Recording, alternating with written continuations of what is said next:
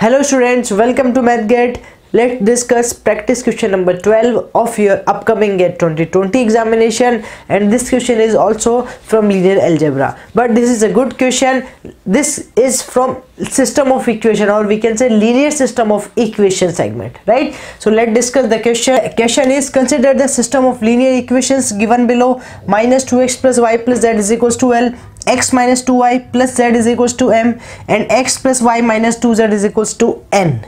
If L plus m plus n is equals to 0, then the system of equation has what? This is the important condition. If L plus m plus n is equals to 0, then the system of equation has infinitely many solutions, unique solution, trivial solution, and no solution, right? This is a good question students. Let's try it. सबसे important बात इस question में वो ये है, L plus m plus n is equals to 0 है. This question is from linear system of equation. तो चलिए स्टार्ट करते हैं. सबसे पहले यहाँ से augmented matrix AB बनाएंगे.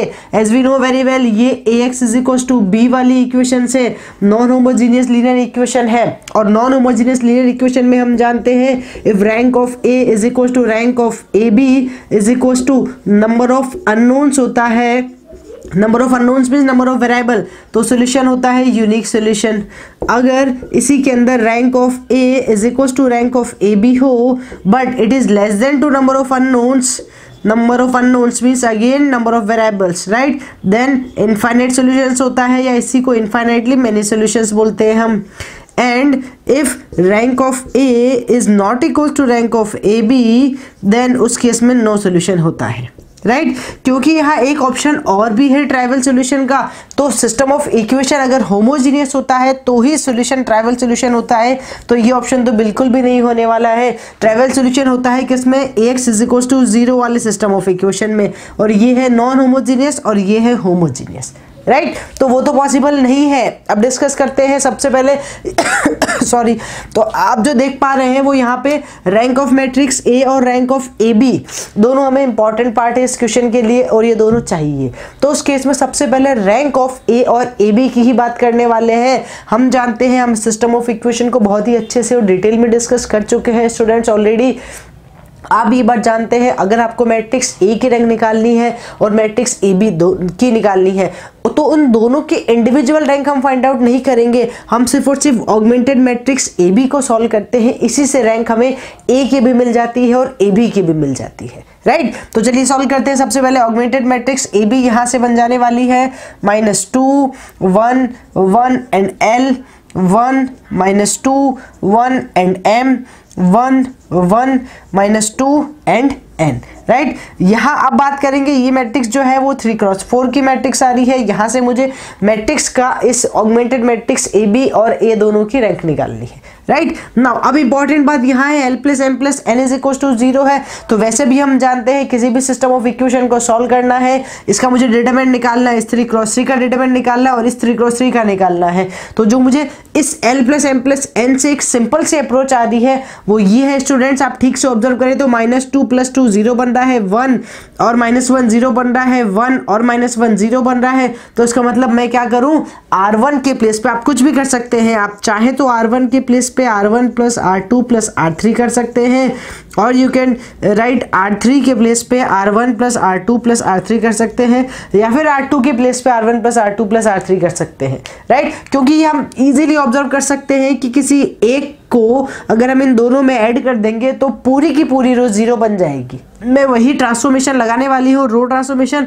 तो यहाँ से बन जाएगा ए बी के प्लेस पे मैं R3 में लगा रही हूँ, तो ये बन जाएगा -2 1 1 और L, यहाँ एज इट इज रह जाएगा -2 1 और M, यहाँ बन जाएगा 1 -1 0, मतलब ये 2 -2 0, यहाँ बनेगा 1 -1 0, यहाँ बनेगा -2 + 2 0, और यहाँ बनने वाला है L plus M plus N, right. और इस मैट्रिक्स का ऑर्डर है 3x4, और बस ये करते ही आपका क्वेश्चन सॉल्व हो गया है.